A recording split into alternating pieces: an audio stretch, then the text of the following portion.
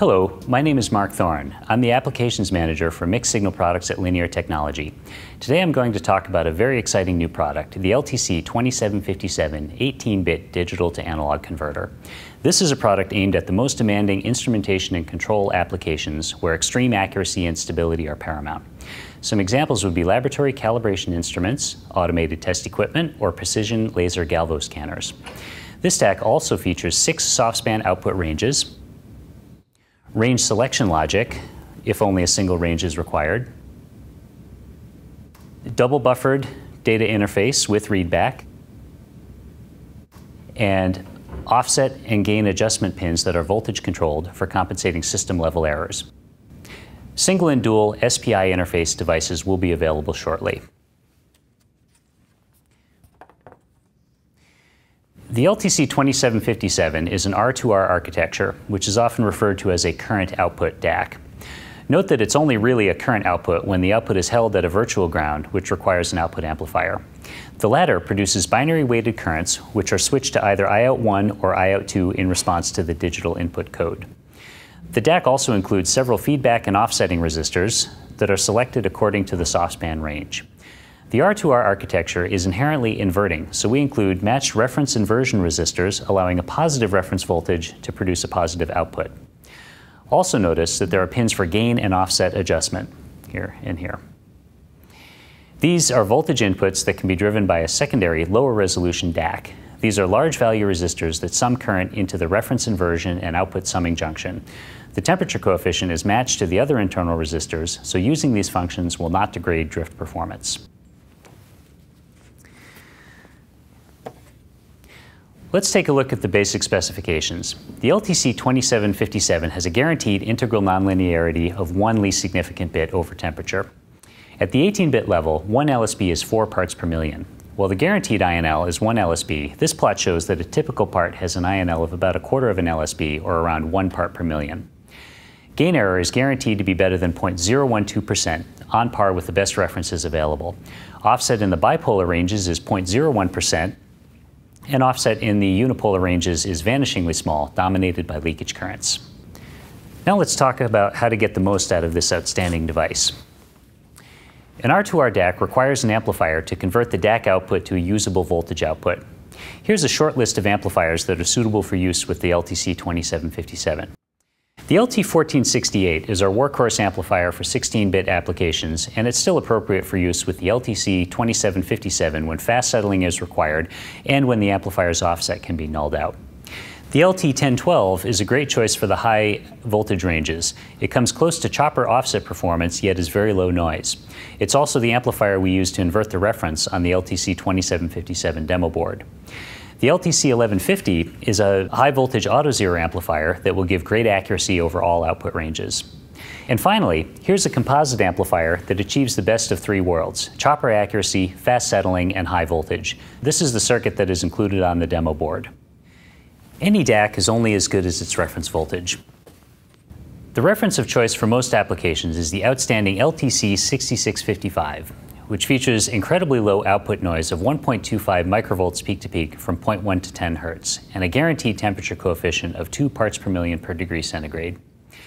And here's a final tip for getting the most out of your LTC 2757.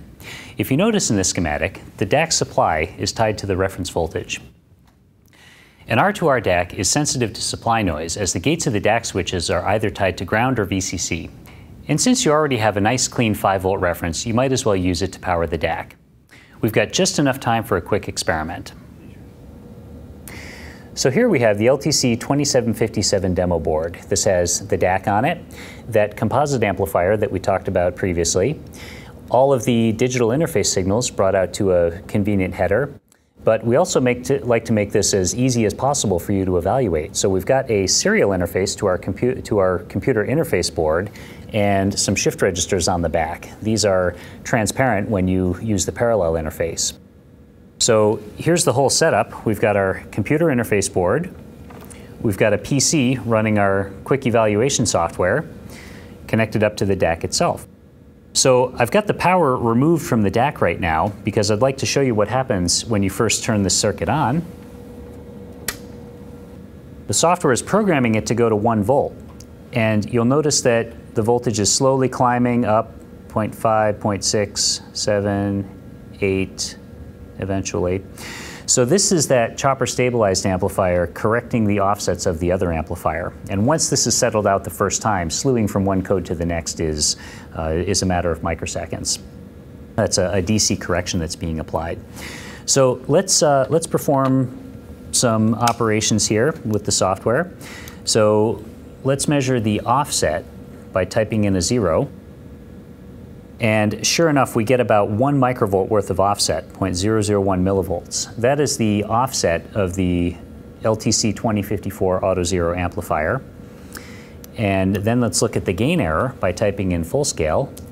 So I type in 10 volts, but the software automatically truncates that to the correct value, being quantized to the 18-bit level. Note that the full scale is 2 to the 18th minus 1 code. So that's 9.49s and a 6.2, and what I really get here is 9.998. So we're out by about 2 millivolts, which is still well within the specifications of the voltage reference and the DAC combined. So how do we trim out that error? Well, you can do that. We've brought the ref adjust pin out to a little turret post, and I've connected it up to what we call a null box. This is just a voltage reference and a 10-turn potentiometer in a box. And if we turn that on, we can dial in to get 9.49s and a 6. Okay, so right about there. 0.62. So this is essentially exact. And to do that, we had to apply a correction voltage of about 96 millivolts. So you can see that an auxiliary 12-bit DAC is more than capable of trimming out the gain and offset errors of the whole system. So let's check a couple other points here. So if we type in 1 volt again, which gets truncated to 4 9s and an 8.5, 4 9s and an 8.2, that's not too bad. If we go to exactly mid-scale, we are out by 7 microvolts, so that's about 1 part per million. Then if we go to another intermediate voltage, 7.5 volts, 7.49s, so we're out by about 9-ish microvolts here, so about 1 part per million out. This is what was shown in that INL curve. So this gives you some idea of a quick performance test that you can do with our demo system. In conclusion, the LTC 2757 is a state-of-the-art digital to analog converter that pushes the envelope on accuracy and stability. This translates directly into improved performance of your system. For additional information, please visit www.linear.com.